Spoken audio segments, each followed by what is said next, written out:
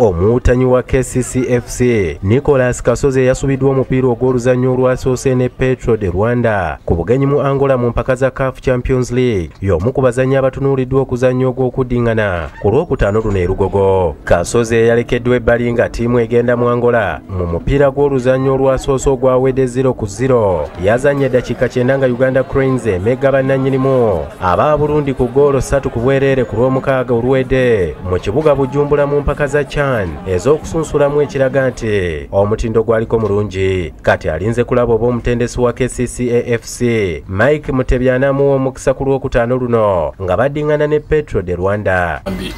Trainize bulungi wiki yonna era nga ndi mu shape mulungi okusamba omupiira n'abampeereddwa omukisa ku lunaku Lwokutaano jakuwa kyonna kyensobola okulaba nga tufuna omupiira. Geemu y'okulwokutaano geemu y'amaanyi era nga esuubizo twakola kwawe bado tukikolako wiki yonna nga tutrainingira wamu nga ttiimu era nga nsuubira tubitadde mu nkola ne tuimprovingako chances enti tujja kufuna tugezako gamba nti tuziconverting.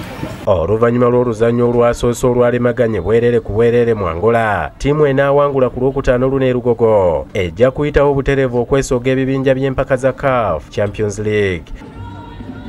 Ne Proline FC egenda mu maaso n'enteekateeka zaayo nga yeetegeka okuddingana ne AS Kigali okuva e Rwanda mu mpaka za CAF Confederation Cup ku Lwomukaaga luno mu kisaawe e Lugogo. Oluzannya olwasoose ku Lwomukaaga oluwedde mu kibuga Kigali baalemaganye ggoolo emu ku emu.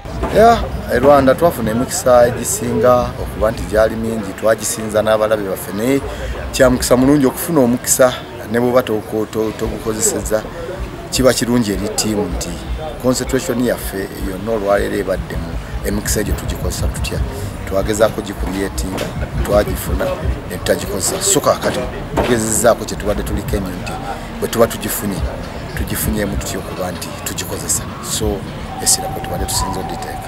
Ttiimu enaawangula ku Lwomukaaga luno e Lugogo wakati wa Proline FC ne AS Kigali eya Rwanda yakuzannya ttiimu emu ku ttiimu ezinaaba ziwanduse mu CAF Champions League okusalawo ttiimu eneesooga ebibinja by'empaka za CAF Confederation Cup.